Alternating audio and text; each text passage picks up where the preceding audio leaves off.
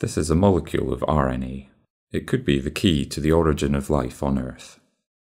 RNA is similar to DNA, the molecule that carries your genes, and it is found in every living thing. Each RNA carries a sequence of letters known as bases, copied from the DNA. Your cells use the information on RNA to make proteins. Proteins do all the important jobs.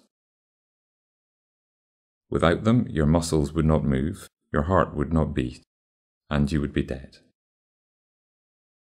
And you would not have any proteins if not for RNA. It is essential to your survival. But that's not all RNA does. It can also fold up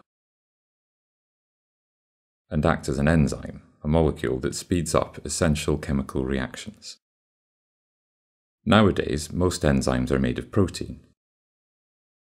But maybe, in the beginning, the first enzymes were made of RNA. The first life may have arisen in this RNA world.